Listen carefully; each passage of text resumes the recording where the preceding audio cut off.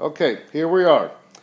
After you take the foundation out of the box, this is how you want to lay it on the floor or on the frame, whichever is easier for you. You have these 5 pieces here, okay? You have the inboards, 2 inboards, 2 sideboards, and then 1 center board. If you notice, they are marked A for the headboards and A on the sideboards. And then you have a B and a B. The B is for the center board. And then on the other end, you have a C and a C for the other end board. Okay?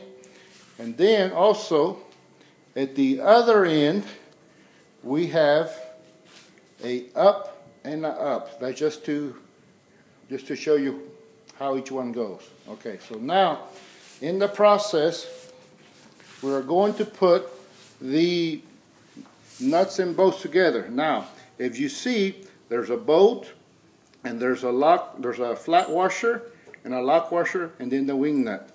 The first thing you do is that you put in the bolt, okay?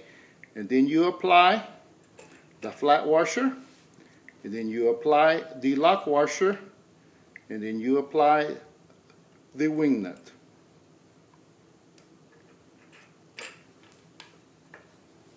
Okay?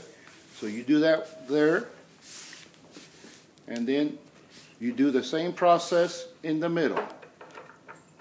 You push just the bolt through the opening, and then you apply the flat washer, and then the lock washer, and then the wing nut.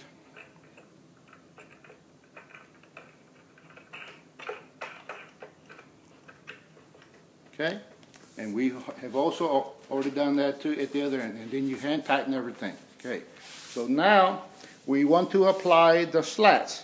If you see the slats, you do it with the white strip to the bottom side.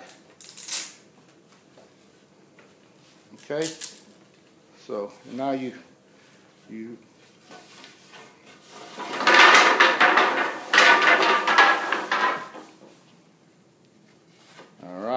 So, now the slats are in place. If you see, at each end of the end strips, there's also a Velcro, and then on the bottom side of the slats, there's a Velcro too. That will hold everything in place.